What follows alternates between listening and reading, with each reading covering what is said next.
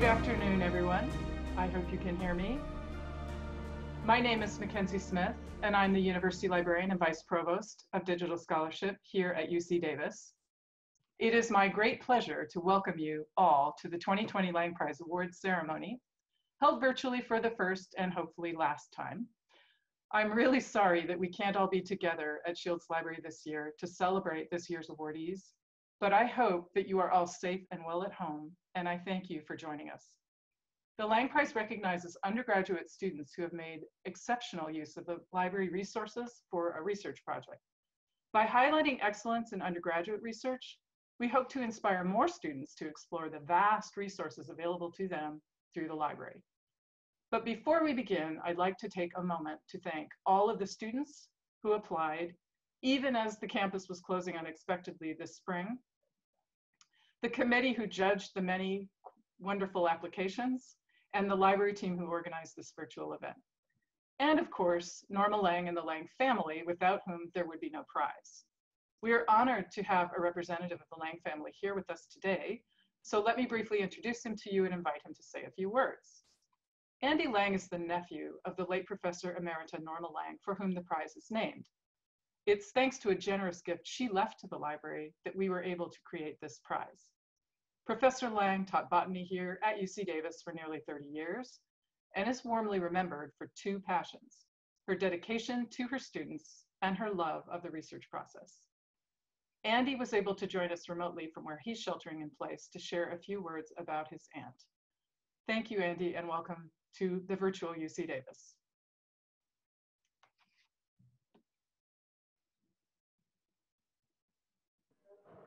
Okay, it's just requested that I unmute. Hopefully you can hear me. Yes, we can. Very good. Gosh, what a special occasion. I really appreciate your comments. I think it's unfortunate that we have this particular challenge, but on the other hand, as I commented to one of your colleagues a little while ago, this is very exciting to go through this Zoom exercise, and it seems to be working extremely well. Thanks to all the participants, all those who entered this, past and present. I've enjoyed this this event. I think this is number 4 now, and the annual award of the Norma J. Lang Student Research Prize. Special thanks to Mackenzie, Antoinette Ayanas, Beth Callahan, Jane Fortner, and many others in the library who have made their own contributions to another wonderful Lang Prize event. This has become such a wonderful tribute to the legacy of my late aunt, Professor Norma J. Lang. For some quick background, she was the younger sister of my late father and daughter of Dave and Mary Lang. Her father was a freight agent for the B&O Railroad, starting in Dallas and working his way to Toledo, Ohio. Norma was born along the way in Memphis, Tennessee. She started her collegiate work at Bowling Green University and finished her degree in biology at Ohio State University in Columbus. Then to Indiana University for her doctorate, and her educational training continued with postdoctorate work at the University of Texas, which happens to be my alma mater. So to some degree, we kind of keep all these things in the family. From UT, University of Texas, she joined UC at Davis, where she remained for the remainder of her teaching career of nearly 30 years. And during that time, she distinguished herself in teaching and research. Her research was leading edge in its time in the use of electron microscopy for structure analysis of algae, and specifically blue-green algae. She was recognized for her research studies and leadership with numerous awards that you can find in her biography. But what I want to highlight here is her love of teaching and working with students. She was known for being very demanding, sometimes with a bit of an edge, pushing her students to high standards, but also known for having a kind personality and generosity to those who wanted to engage in her teaching. After retiring from UC Davis, she continued teaching by supporting adult literacy, largely to disadvantaged women at the Woodland Library in Yolo County. She held a very strong conviction for giving back to the community and society from what she was afforded such rewarding opportunities. And the message I wish to leave with you today is to remember the great opportunity you have been provided by this outstanding educational institution, UC Davis. As you secure your future success, remember UC Davis. And selfishly, I'd love to see you help grow this wonderful endowment, the Norman J. Lang Student Research Endowment. Congratulations to all of you. Appreciate your hard work, and I look forward to your presentations, and I wish you the best in your future endeavors. Thank you. Thank you, Andy. Hi, I'm Beth Callahan. I am the AUL Associate University Librarian here at UC Davis Library, and I am just tickled pink to be part of this Norma J. Lang Prize for Undergraduate Information Research. I'd like to introduce Carolyn Thomas, who's with us today to share welcoming remarks. Carolyn is Professor of American Studies and Vice Provost and Dean for Undergraduate Education here at UC Davis. She works in collaboration with more than 60 team members across our colleges and division and works directly with students and faculty to achieve the undergraduate education's vision that UC Davis have the strongest learning environment of any research university in the nation. She has previously served as an undergraduate and graduate faculty advisor, a department chair, director of the UC Davis Humanities Institute, and convener of a UC system-wide humanities consortium. As a faculty member, Carolyn's research has explored how technological innovation and food production, combined with marketing and advertising, impact Americans' definition of health. She has been featured on NPR and the BBC for her award-winning book, Empty Pleasures, the story of artificial sweetener from saccharin to Splenda. Here we are with Carolyn. Thank you very much, Carolyn, for joining us. Thank you, Beth, and thank you, Andy, for those great remarks. And hook 'em horns. We all have that in common, you, me, Norma. One of the things that I'm really proud of about UC Davis, just what we are as an institution, is that our undergraduate students have incredible opportunities to do research. And you just see this repeatedly, right? We bring our students in and they face the challenges that they face in class. They learn that material. And so many of them, often because they have a professor like Professor Lang, they can go beyond the information they're given and they learn to ask their own questions. And we have several different fantastic environments at UC Davis, right? There's the lab, there's the creative studio, there's thinking through questions that are close historical questions and questions that are sociological that require tons of data. And what so many of those kinds of research opportunities have in common is that they start for students and often end in the library. And if we were in the library space together and not virtual, I would at this point gesture to the glass doors of the special collections. I don't know, they'd probably be on my left if I was standing where we stand in the library.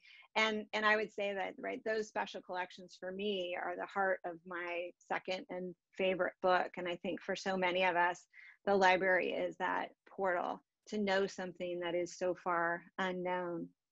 And what's so great about students in the library is that it's this complex system, right, where you level up.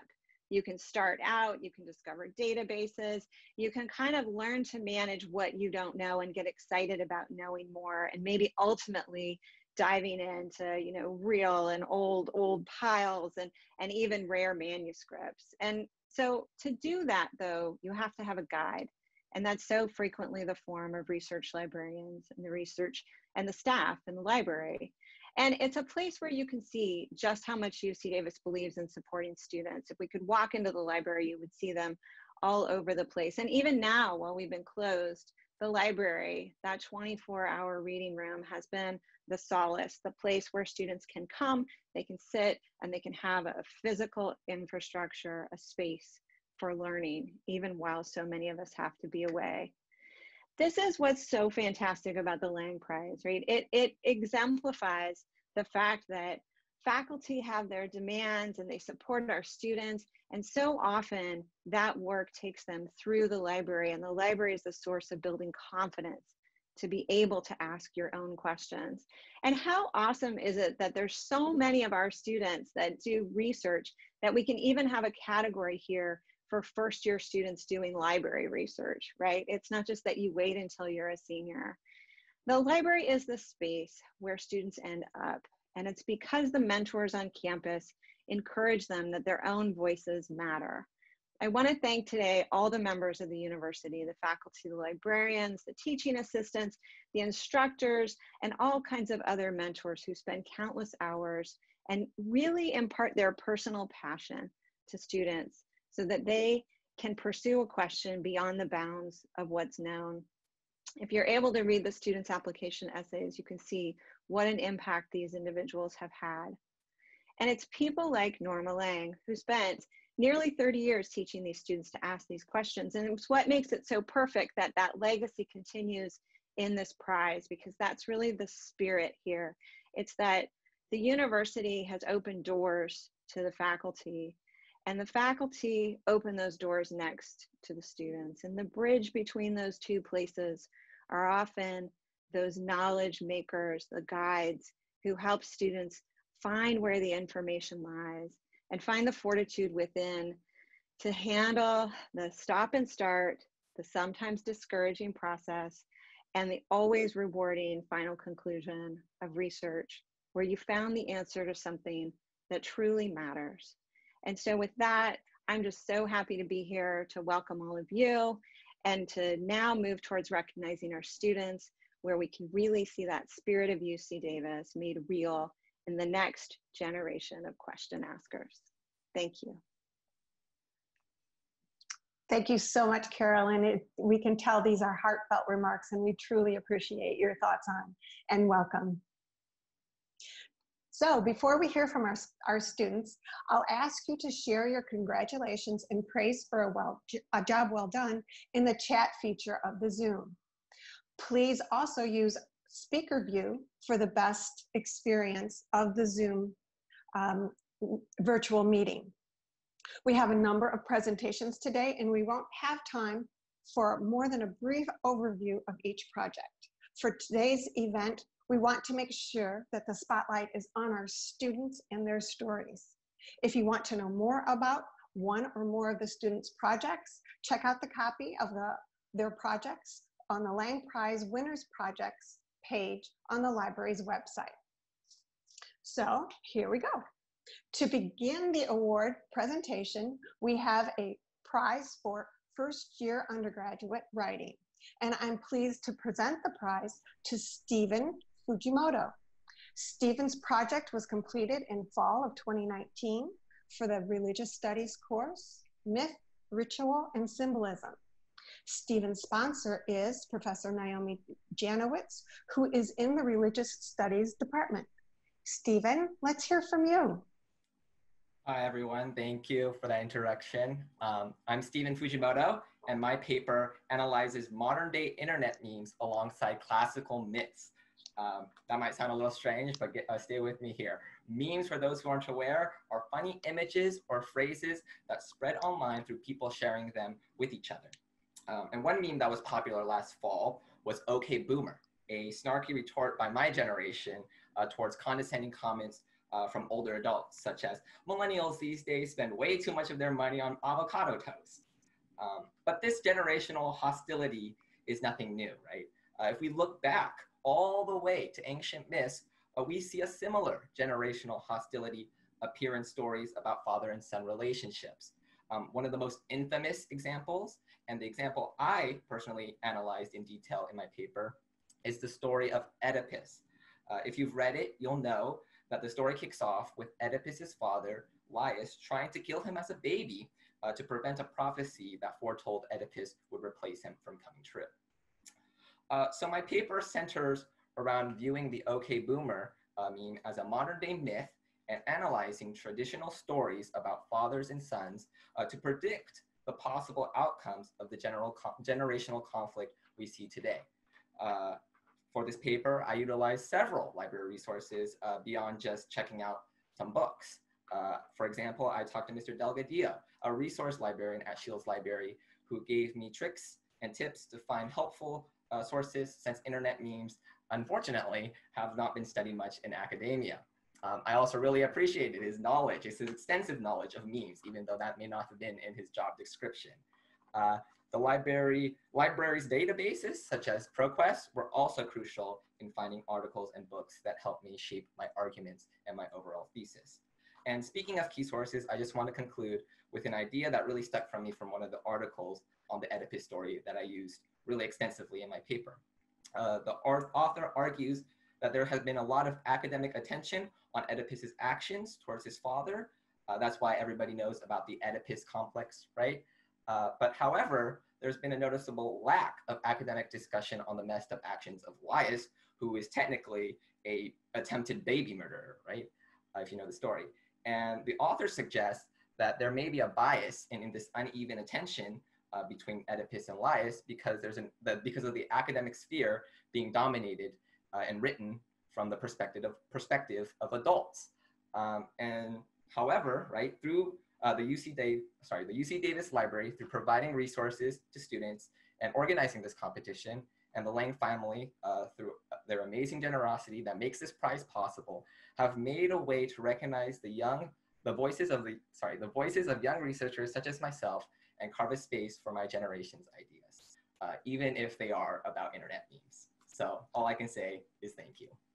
Oh, thank you, Stephen. Okay, let's try this. Here's your certificate. All right, thank you. Thank you, I got it. Thank you. Oh, thank you. Next, we recognize winners in our Arts, Humanities, and Social Sciences category. In third place for Arts, Humanities, and Social Sciences is Susanna Barone. Susanna's project was compiled in winter 2020 for her Cinema and Digital Media course, Media, Innovation, and Community Development. Susanna's sponsor is Associate Professor Jesse Drew, who is in the Cinema and Digital Media department. Susanna? Hi, thank you so much, Beth. Hi, my name is Susanna Barron. I'm a student in the Cinema and Digital Media department, and my research advisor is Professor Jesse Drew. I'd like to thank Professor Norma J. Lang and the Lang family for recognizing my research project, which examines how marketing of chlorine-based bleach products misrepresents the negative health effects that these products can cause, especially in underrepresented and marginalized communities. This research project is already helping me advance other projects like a documentary I'm currently working on about the custodians here on campus.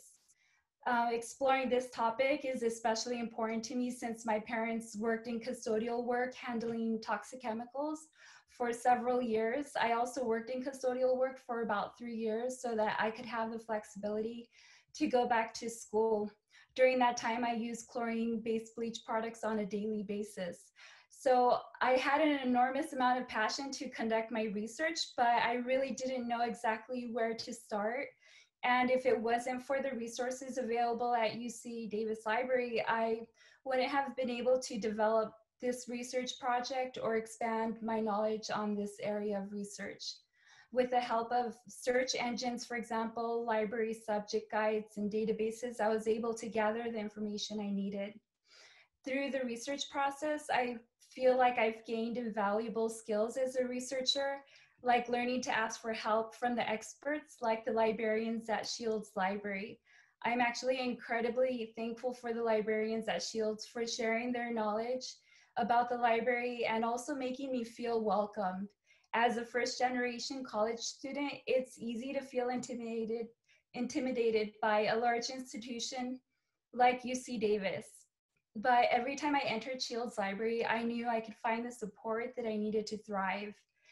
To end, I'd like to thank my advisor, Professor Jesse Drew, and the McNair Scholar Program for their endless support. I'd also like to thank my family for their support, especially my parents, Cirilo and Maria Barron, who didn't have the opportunity to go to school, but worked so hard so I could have the opportunity to an education. Thank you very much. Oh, great job, Susanna. And here is your certificate.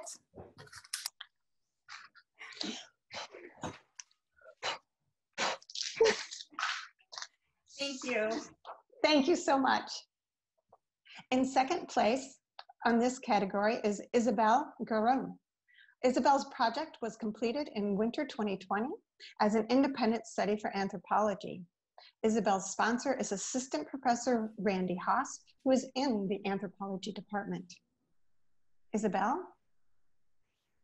Hello everyone, my name is Isabel and my paper is called Exploring the Historic Use of Animal Traps in the Andes and Their Lasting Effects on the Vicuña. First, I want to thank everyone who worked to put this virtual ceremony together, the Lang family, and also my professor, Dr. Randy Haas, who has been endlessly supportive and helpful throughout my research process. I am deeply honored to have been chosen and to be metaphorically standing alongside my incredible peers who have produced exemplary research. My research project began with the discovery of 300 previously unknown archaeological animal traps in the high Peruvian Andes that, when excavated, turned out to be from the historical era.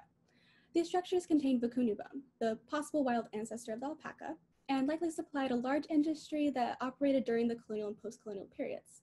My research set out to determine the extent of this vicuña driving industry, what was being produced, and where the products were going, and what were the long-lasting effects. After doing my research, I was able to present a working political ecology model for the vicuña textile industry that existed post-European contact. The majority of my project was reviewing any and all literature I could find about the vicuña and these traps called chacus, and I was surprised to find that there was a lot less on this topic than I hoped, and it required a lot of finding sources and using sources within those sources, and there were many days where I had stacks upon stacks of articles and books to look through, but the library was invaluable to me, especially when it came to colonial accounts, which I was easily able to access and find through the ERAF archaeology database. And it was very important that I not only use my academic sources, but also have supporting information from primary accounts written during the colonial era.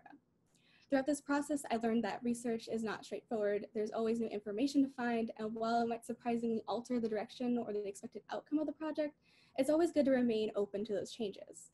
I also found there are always new questions to answer, and I look forward to continuing learning about this topic and seeing where it takes me. Thank you all for joining us in the ceremony. I really appreciate it, and I appreciate everyone's support throughout it. Great job, Isabel. And here, thank you so much for participating in our prize. Thank you. Whoop. For first place in the arts, humanities, and social science is Michael Montgomery. Michael's project was completed in winter 2020 for his university writing program course, The Writing in History. Michael's sponsor is Melissa Bender, who is a continuing lecturer in the university writing program. Michael. Hi, everyone. My name is Michael. Can you all see me? Okay, good. I can't see me, but I'm me, so it doesn't matter. My project is called Gary Snyder's Pleistocene Environmentalism. And I want to start by explaining what I mean by that title. So Gary Snyder is a poet and essayist who taught at UC Davis for many years, and he's a well-known writer about nature and the environment. He won the Pulitzer Prize in 1975, and we were very lucky to have him as a faculty. Many of his manuscripts, his journals, and his letters are in special collections in Shields Library. And for my research, I accessed the manuscripts and had a great time with it. So that was one of the resources I used. I also checked out a lot of his books that they have on the 4th floor in Shields Library. I pretty much have ransacked that part of the shelf. They're all temporarily relocated for now. I've been checking out his books there since 2018. This project I did in winter quarter was really kind of a much more, it was much bigger scale.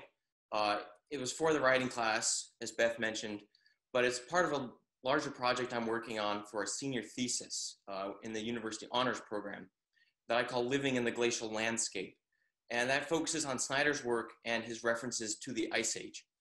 So that's the second part of the title, Pleistocene Environmentalism. The Pleistocene refers to that period in Earth's past when there was an Ice Age.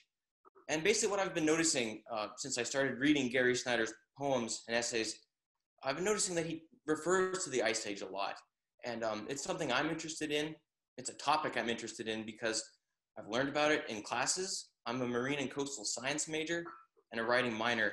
So his references to the Ice Age were very inspiring to see someone bring in science in literature. And that's kind of what this project is about how the science of the Ice Age can inform literature, and how Gary Snyder, as one example, has made it part of his sort of environmental vision. He's a well-known kind of environmental activist, and the Ice Age is a big part of his perspective. So that's what I call attention to in my paper and in my thesis. I'm still working on that thesis now. So like I said, I still have the books checked out. I'm using the library's database remotely. It's a shame I can't be in special collections, because I certainly would be, but I'm very grateful for the people there, because they've actually sent me scanned in documents while we've been in sheltering in place from Snyder's letters and manuscripts. I've been in contact with Dan Goldenstein, whom I met in the winter quarter. He's a research librarian, and he showed me some of the historical databases, magazines, newspapers that have been a huge help. So I'd like to thank him, the people in special collections, Melissa Bender, my writing instructor, and also Scott Herring, my thesis advisor, who's also in the university writing program. One of the, I guess I'll say something that struck me as especially fun. Like I said, I got to read Snyder's journals, and some of them go back to when he was 18. So not far in age from us as students, and seeing the depth of his thought and the curiosity at such a young age was very inspiring for me. And I'm really grateful to have seen that in the special collections in the Gary Snyder papers. So those are lessons I think that I've incorporated in my studies, but they've also made me a more kind of, I've rounded out my education and me as a person. And I've used the library in that process repeatedly. This project is just sort of the culmination. So I'm really grateful for the staff there, and especially now the Norma J. Lang Prize. I'm so glad I could share it with them, because this project really is a UC Davis library project. So thank you all. Thank you so much. Great job. Here you go. Thank you. Congratulations. Thank you. And moving to our next category, science, engineering, and math, I'd like to recognize our third place winner, Tara Allison. Tara's project was completed in fall of 2019 for her university writing program, and it's writing in the discipline biological sciences. Tara's sponsor is Matthew Oliver, who is a lecturer in the university writing program. Tara, let's hear from you. Hi, thank you, Beth. Hello, everyone. My name is Tara Allison, and my research project was about a mental health phenomenon affecting pediatric populations called Adverse Childhood Experiences, or ACEs. These are mentally and emotionally traumatic experiences that impact an individual before the age of 18 and lead to chronic illness later on in life during adulthood. These illnesses can include depression, heart disease, early mortality and suicide, risky health behaviors, decreased economic opportunity, and many more. The Surgeon General of California, Nadine Burke-Harris, has made it her top priority for California to increase awareness of ACEs and mitigate the effects of them in adulthood. One thing I learned that really surprised me during this study was that women can, in some cases, be more adversely affected by ACEs than men in scenarios of abuse. I utilized the library extensively to help me identify papers to include in the literature review I wrote. The review discusses the biological basis of ACEs and a proposal for the development of a pediatric clinic to address these events so they do not manifest themselves in adulthood. Generally speaking, this project has taught me that researching any topic requires dedication, time, and that utilizing multiple resources can enhance and increase the depth of your work. The library was a very effective place to find a variety of subject guides and advanced search tools that expanded the reach and potential of my research efforts. My life as a student has also been impacted considerably after completion of this paper thanks to the library resources. The information I learned from this project has allowed me to confidently pursue development of a new mobile pediatric clinic for pediatric populations in Sacramento County. I've presented this work in a variety of settings, and so far our project has gained traction with pediatricians, schools in Sacramento, and students at our university interested in making an impact. Not only this, but it has collected enough merit to gain the support of donors and sponsors. The skills I learned from navigating the library resources has made me a more confident and competent researcher as well. I hope to have a career in medicine that combines healthcare and research together, so I definitely believe that the knowledge and skills I've gained through this experience have further prepared me for that future aspiration. Finally, I'd like to thank Norma J. Lang and the Lang family for making this award possible, as well as my UWP instructor, Professor Oliver, for writing me a nomination letter and supporting my work inside and outside of his course. I'd also like to thank Beth Callahan and Jessica Nussbaum and the rest of their team for arranging and organizing the ceremony. And finally, I'd like to thank my parents for being supportive of my endeavors and ideas. I'm truly honored to be a recipient of this award, and I am thankful to have been considered. Thank you so much for coming and attending. Thank you, Tara. Great job. Yay.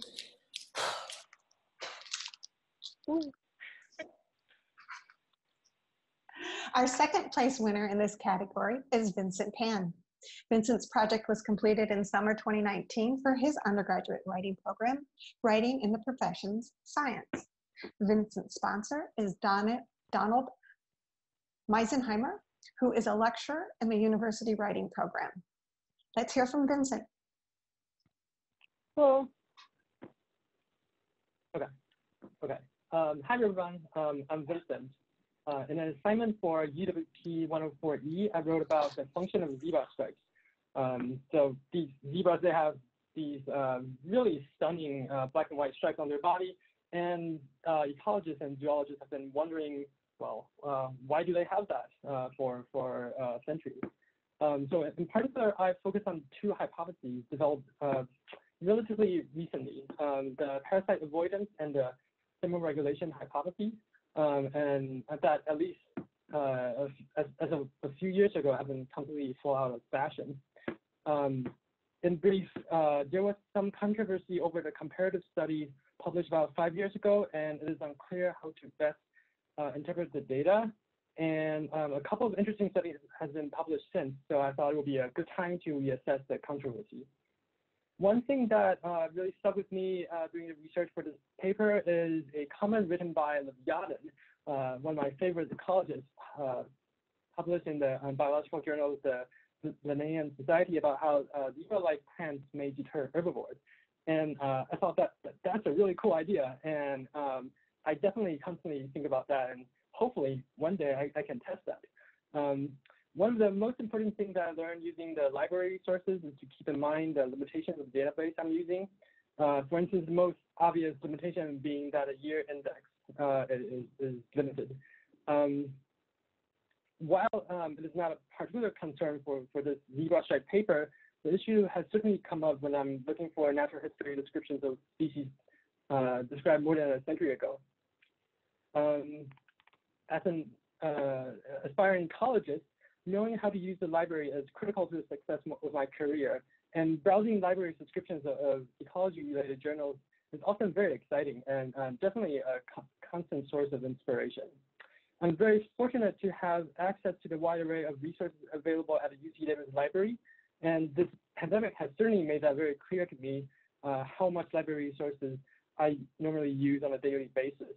And so thank you to the wonderful people who maintain the UC Davis library functions. And I would also like to thank Dr. Don Meisenheimer for improving the draft of the paper that I submitted, and the Lang family and the Lang Prize Committee for providing the funding and organizing the prize. Thank you. Thank you, Vincent. Great job.